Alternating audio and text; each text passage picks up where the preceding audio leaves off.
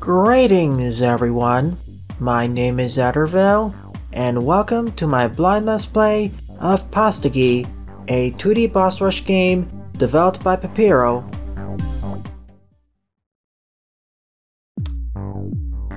This is our town, our home, our kingdom. Rich in silver and happy people. Everything is due to the entity of Pastaghi. This entity fought for us many decades ago. Now it sleeps, waiting for the next battle. No one thought today was that day. We received an unexpected visit. The monsters who took over our mine shafts. They demanded all of our silver. We refused, so they took it all by force. All of our silver, gone. We have no other choice. It's time to wake up the entity of Pastaghi. Delicious. The mine shaft system consists of 3 levels. Each level has a structure similar to an electric circuit. Go through each and every level, finding the monsters in it. Try to walk around the room, jump, throw knives, hold the key to collect knives. Cool.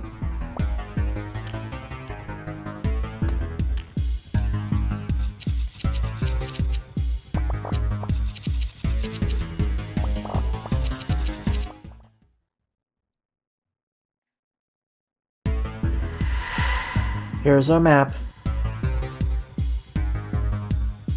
Light bulb, inductor, diode, capacitor, light bulb, diode, resistor, capacitor. The light bulb.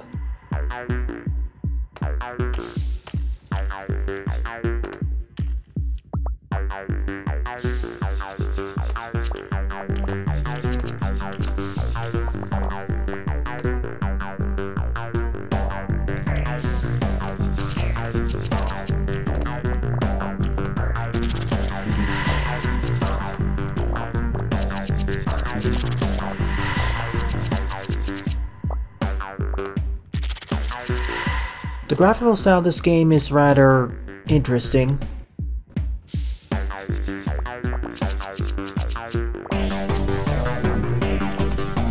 I have 10 hearts per battle, don't worry.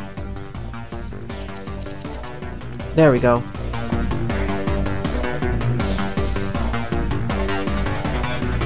We'll talk about it after the stream, Jaden. The inductor.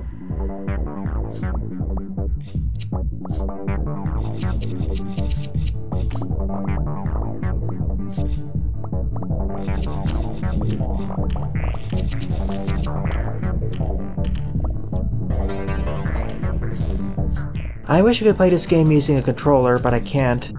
If I play using a controller, I can only move around and jump. I can't attack.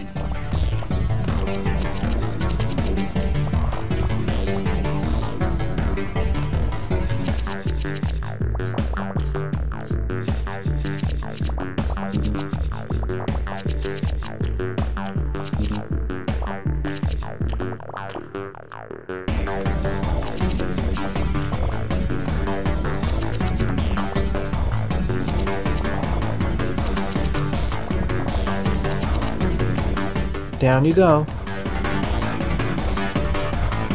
For every boss we dispatch, we regain some of the silver coins.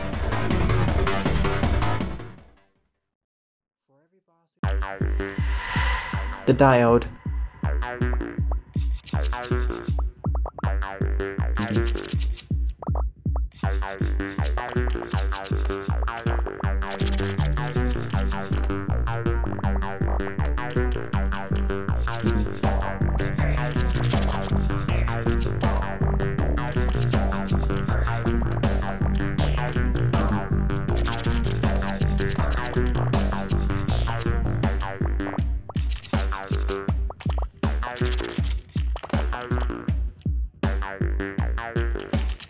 The way everything moves in this game feels rather puppet-like.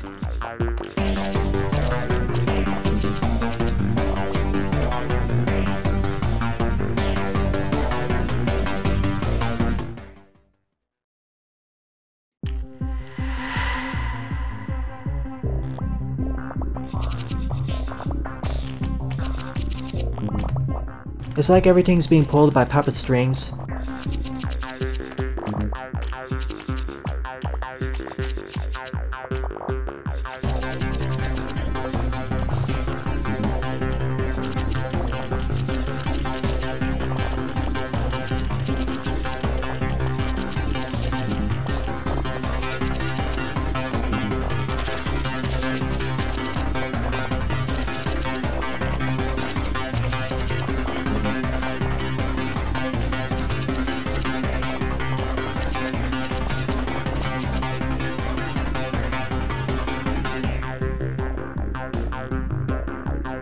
Or as Buster points out, 2D skeletal animation.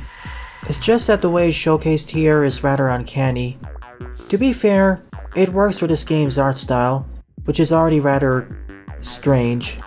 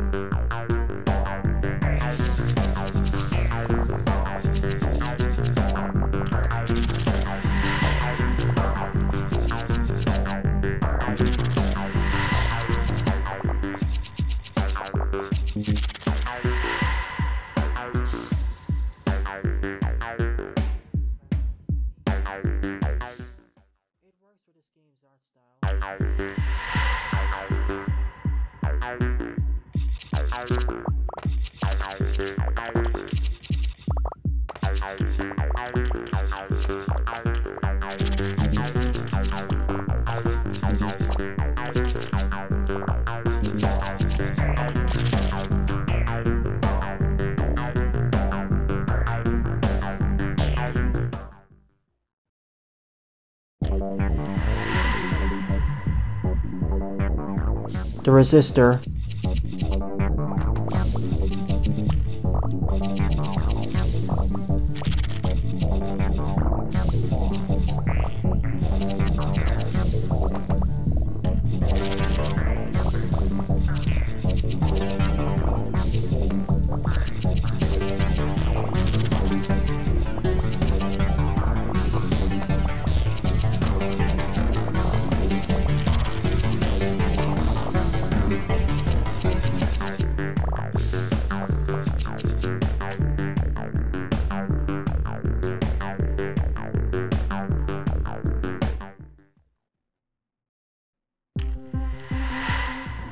The capacitor again. I'm assuming they're gradually becoming tougher.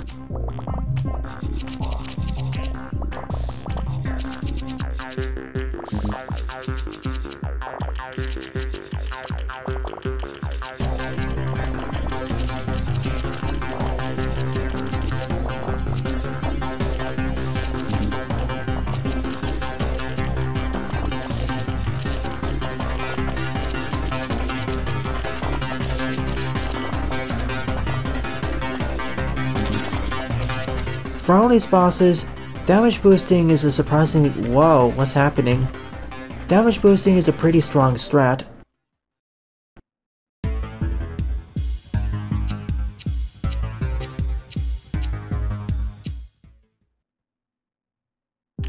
Final boss time, Junction Keeper.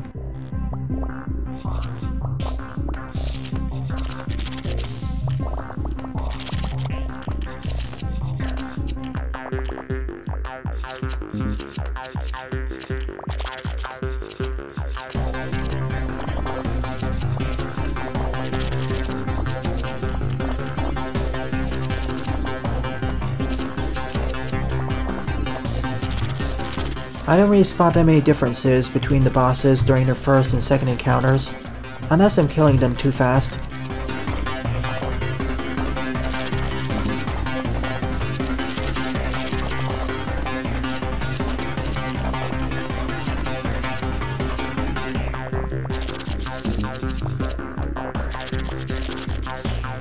Goodbye, Keeper.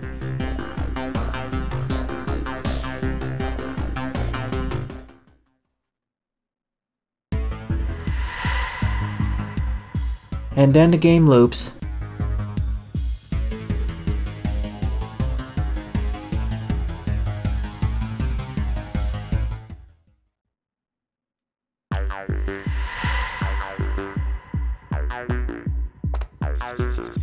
Alright, now I got the controller working.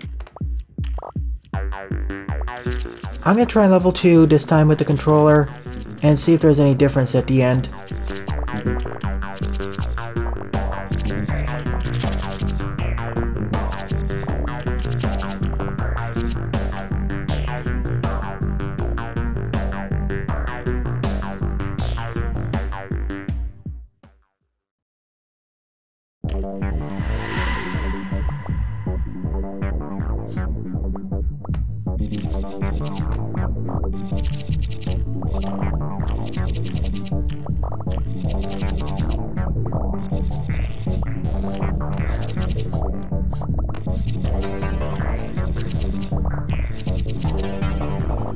See, if my health wasn't restored between stages, then I'd be far more concerned.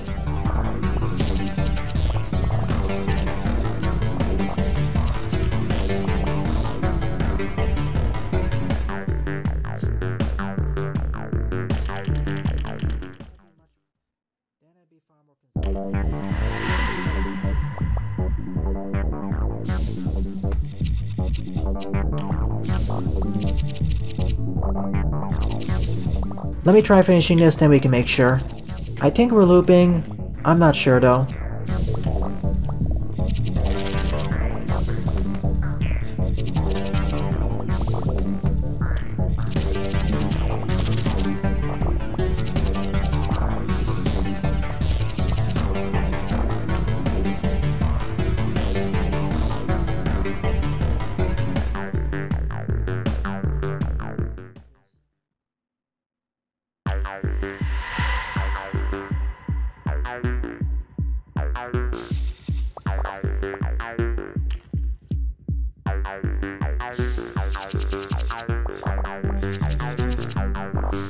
The question is, are the circuits randomly generated? Because the boss fights are exactly the same, it's not even like they're faster.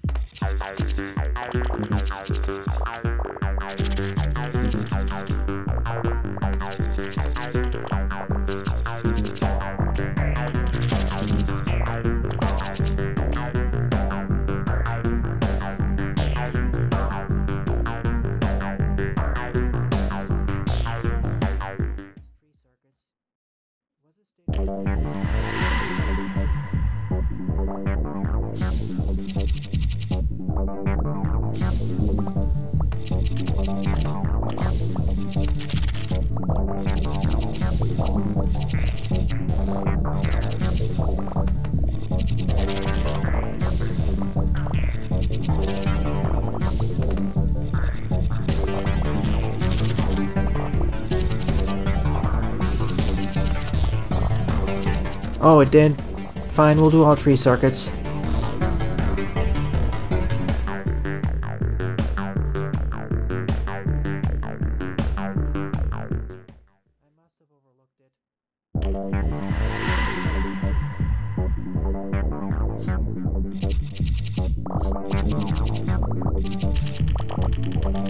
You're new.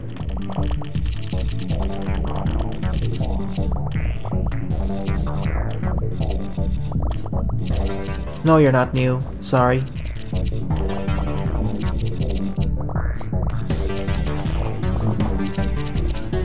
Now you're dead.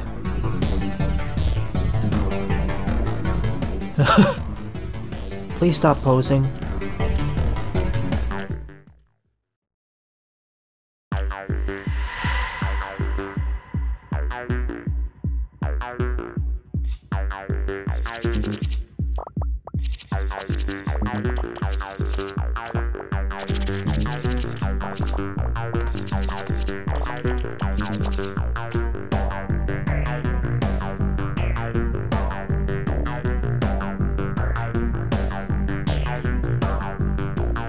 Like I said, if my health carried over between bosses, this would be far more of a challenge. I mean, we have 10 lives to spare. Considering this game's difficulty, that seems rather excessive to me.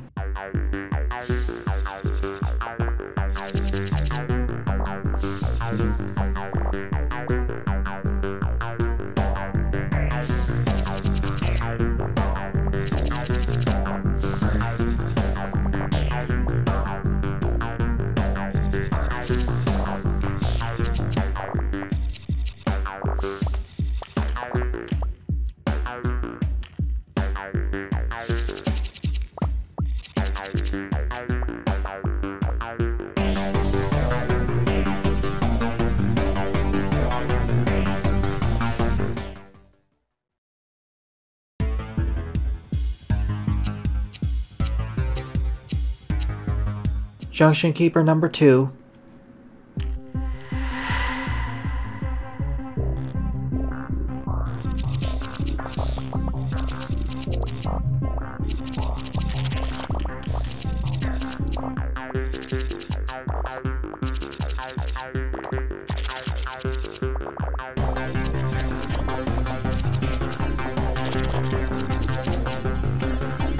Easy.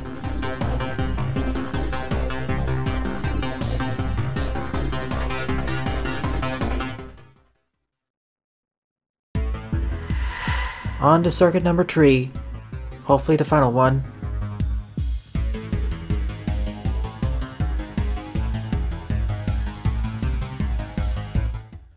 Just for fun, I'm gonna tap even faster.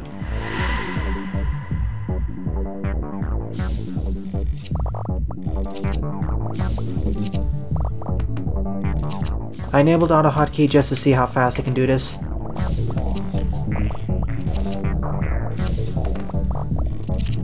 Behold, machine gun knives. If these battles are exactly the same, I might as well do this to speed up the process.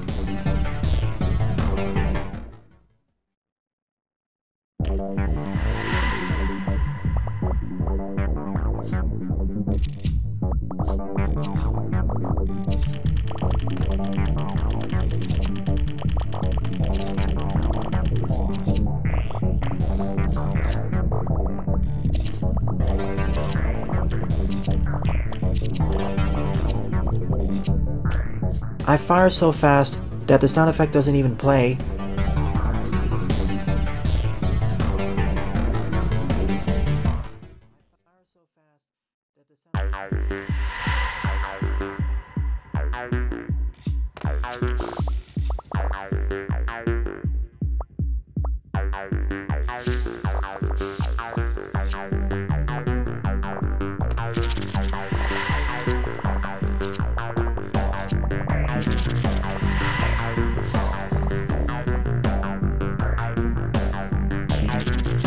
Hey, stop cheating.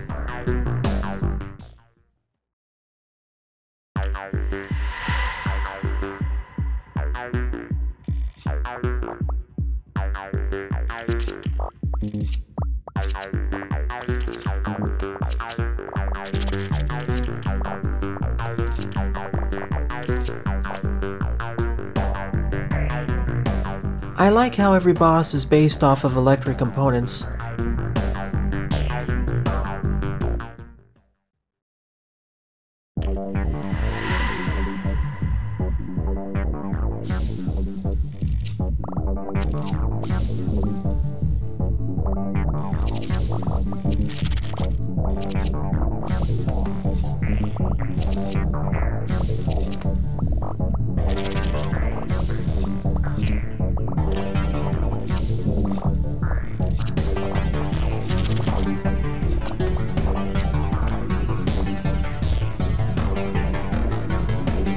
This one also has potential, but the way to improve it is more complicated.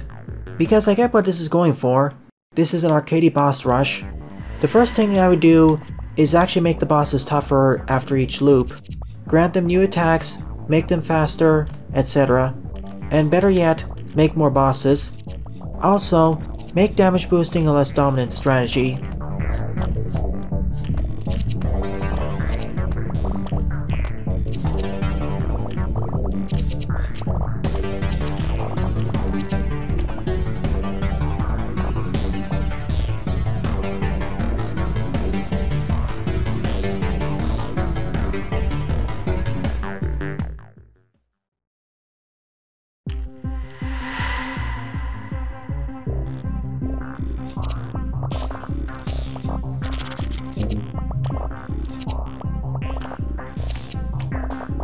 Oh,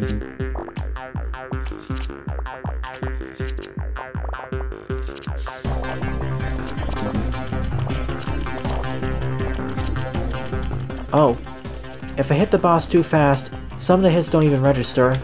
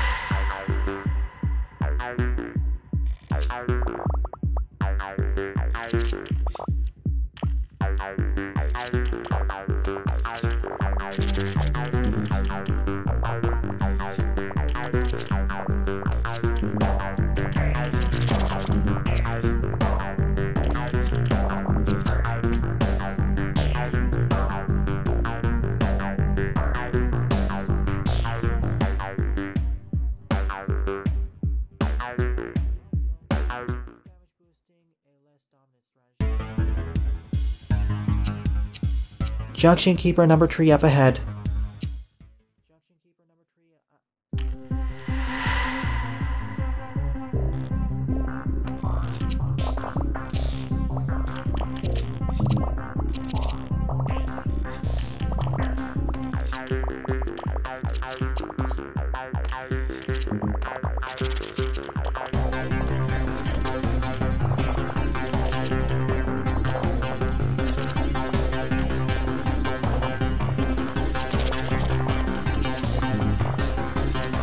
He dance, he die.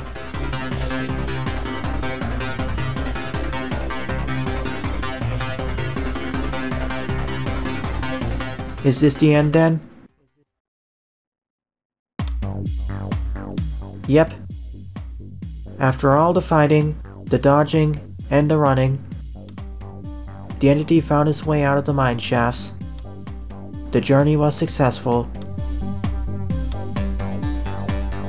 The entity came back with all of our silver, and everyone lived happily ever after. So this marks the end of my Let's Play of Pastaghi, a fairly okay at best boss rush game.